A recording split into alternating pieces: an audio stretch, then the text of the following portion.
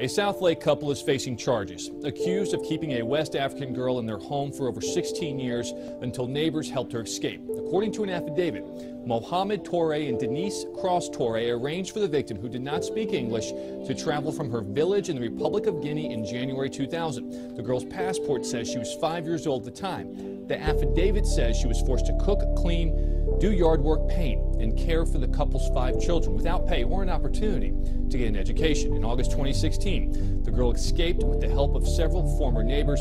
The couple is charged with forced unpaid labor of a domestic servant. Matt Uris for CBS 11 News. Le fils de Sékou Touré inculpé pour travail forcé aux États-Unis. Les procureurs fédéraux accusent Mohamed Touré et sa femme, Denise Cros-Touré, d'avoir asservi une jeune femme dans la banlieue de Fort Worth, Texas, pendant des années. La victime aurait pu avoir entre 5 et 14 ans quand elle a été amenée au Texas depuis la Guinée, en 2000. Ces documents de voyage disent tout et leur contraire. La jeune fille n'a que de vagues souvenirs du voyage, selon les enquêteurs fédéraux. Selon le Washington Post, la victime aurait confié à des agents spéciaux du département d'État américain qu'elle avait gardé un souvenir impérissable de la gentille hôtesse de l'air qui lui avait donné des biscuits et un jouet lors du long trajet en avion à l'étranger, qu'elle a pris seule. Elle est arrivée à l'aéroport international de Dallas-Fort Worth pour rencontrer la famille Touré, qui avait organisé son voyage avec leurs proches en Guinée, selon les enquêteurs. Les Touré l'ont amenée à leur domicile à Southlake, Texas. Puis, durant 16 ans, les procureurs affirment que Mohamed Touré et Denise Cros-Touré ont fait d'elle l'esclave domestique de la famille. La jeune fille a dit aux enquêteurs qu'elle était née en Guinée et vivait avec sa famille dans une hutte à une seule pièce avec un toit de chaume et pas d'électricité. Un jour, alors qu'elle était jeune, son père lui a demandé si elle voulait aller travailler en ville, puis l'a amenée vivre avec la mère de Cros-Touré, a-t-elle déclaré au département d'État. Son travail consistait à prendre soin de la fille aveugle de la femme. Quelques années plus tard, la famille l'a envoyée au Texas. Elle a pris des fonctions de nounou pour Cros-Touré à l'arrivée, avec le reste des tâches ménagères, selon la plainte. Elle commençait son travail avant que les autres enfants ne se réveillent pour l'école, entre 6h30 et 7h du matin, puis travaillait jusqu'à ce qu'ils se couchent, a-t-elle dit aux enquêteurs. Jusqu'en 2011, date à laquelle la plus âgée a obtenu son diplôme, la plainte allègue qu'elle a dormi par terre dans l'une des chambres des enfants. L'avocat Scott Palmer, qui représente le couple, nie ces accusations et affirme que les enfants des Touré ne se rappellent pas de tels faits.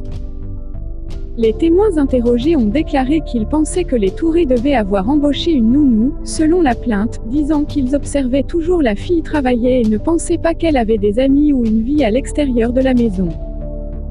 Mohamed Touré et Denise Cros-Touré ont été arrêtés sur des accusations fédérales de travail forcé d'un mineur, selon une plainte de 13 pages déposée par les procureurs américains dans le district nord du Texas. Ils sont accusés d'avoir forcé la jeune fille à faire toutes les tâches ménagères, la cuisine, la lessive, etc. Le jardinage, la tonte de la pelouse ou encore la peinture de la maison. Sans oublier de s'occuper des 5 enfants du couple. Le tout sans salaire et parfois avec des punitions corporelles lorsque le travail était jugé insatisfaisant.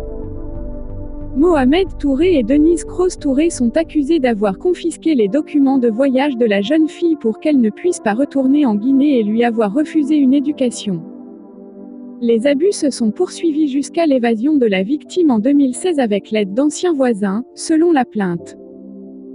Un avocat du couple a nié toutes les allégations, affirmant que la jeune femme, non identifiée dans les documents de la justice américaine, a été traitée comme une fille et incluse dans toutes les fêtes et les événements de la famille.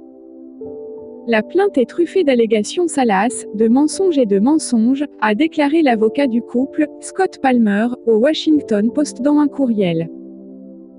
Nous avons hâte d'accumuler une montagne de preuves pour réfuter la représentation du gouvernement de nos clients et nous sommes impatients de révéler la motivation de cette femme à mentir, trahir et tenter de détruire la famille qui l'a accueillie à la demande de son père pour une vie meilleure aux États-Unis. Scott Palmer a déclaré qu'il enquêtait sur les raisons pour lesquelles la jeune fille n'était pas inscrite à l'école. Je crois que c'était un problème compliqué de ne pas avoir de certificat de naissance ou de tutelle légale ou de papier d'adoption, a-t-il dit. La plainte mentionne aussi que la victime a été battue par le couple. Elle a dit aux agents spéciaux que les coups portés s'aggravaient à mesure que sa tolérance à la douleur augmentait, avec parfois l'utilisation d'un cordon électrique pour la frapper. À certaines occasions, elle aurait été exclue de la maison en guise de punition et aurait passé la nuit dans un parc, n'ayant aucun endroit où aller, selon les enquêteurs. La famille Touré a des liens profonds avec la République de Guinée. Mohamed Touré est le fils du premier président guinéen, Sékou Touré, qui a occupé ce poste de 1958 jusqu'à sa mort en 1984. Information confirmée par son avocat. Les enquêteurs du département d'État n'ont pas réussi à déterminer la source de revenus ou un travail stable pour Mohamed Touré ou sa femme depuis leur arrivée aux États-Unis. Au lieu de cela, le couple s'appuie principalement sur des importants dépôts à l'étranger, comme revenus, selon la plainte. Mohamed Touré et sa femme risquent 20 ans de prison s'ils sont reconnus coupables.